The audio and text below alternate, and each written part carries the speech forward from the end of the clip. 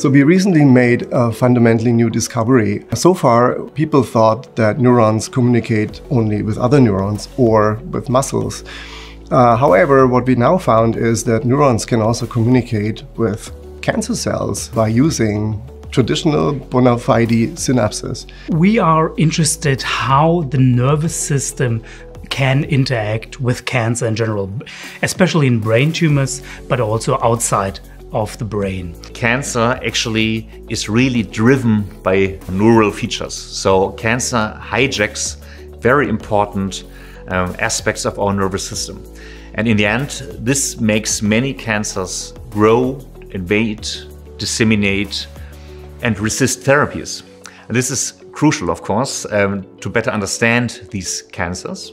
We found out that these tumor cells really show a vivid intercellular communication pattern. So our interest was, what is the code of this communication? So by work over the years, I think we are now near to crack this code of communication.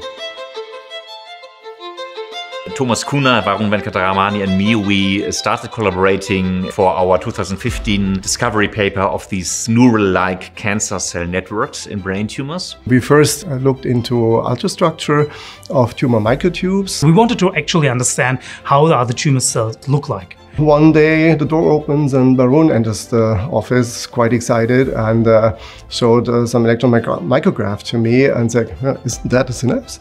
And I said, "Yeah, sure. I mean, that's a synapse, absolutely." And so that was sort of the first documented neuron to tumor synapse that mankind has seen. I do remember it, how I was very surprised and was very unexpected. So we were not looking at this phenomenon at all. It shows that we always have to keep an open mind also in science to be open to these kinds of discoveries.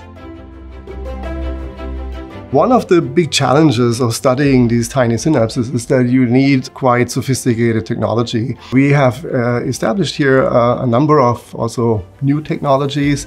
For example, what we are using a lot is electron microscopy, and so we devised a new strategy where we can cut thousands of sections and collect them and then do three-dimensional reconstructions with nanometer resolution. We've been using advanced imaging technologies that allow us to really see how information is transmitted in real time. And also we've been using an investigation called two-photon microscopy to really understand how living tumor cells in the brain behave. But the research environment in Heidelberg is, I think, quite unique in a sense that our campus is very compact. I can walk to pretty much every laboratory here within 5 minutes. And also we have a very collaborative spirit.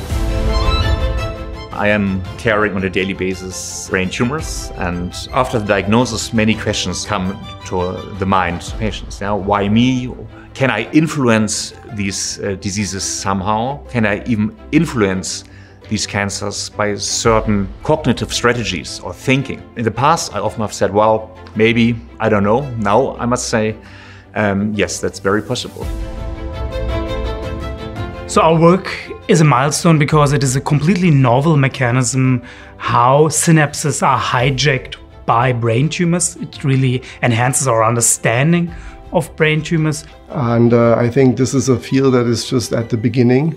I'm pretty sure we will find many new types of interactions, and we'll also find ways of interfering with these interactions. So that I do think that this is a real game changer. In Germany, we have now started a clinical trial where we test a specific inhibitor of these neurocancer synapses that we discovered to show whether we can find any meaningful effects in recurrent glioblastoma. And we are really looking very much forward to the results of this trial.